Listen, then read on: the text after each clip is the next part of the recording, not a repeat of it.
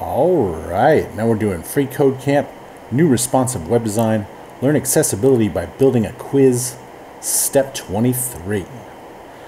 So arguably, DOB is not descriptive enough. Alright, this is especially true for visually impaired users.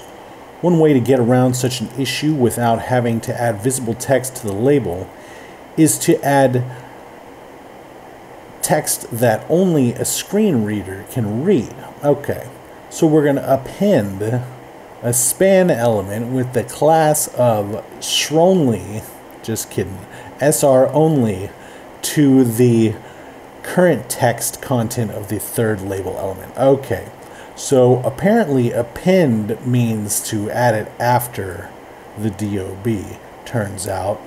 And so that's what we're going to do with this span. We're going to go say span, and then we're going to do another close span, and then we're going to give this a class of SR only. So class equals, and then we're going to have the empty string SR hyphen only, like that. So let's check it. Looks good, and submit it.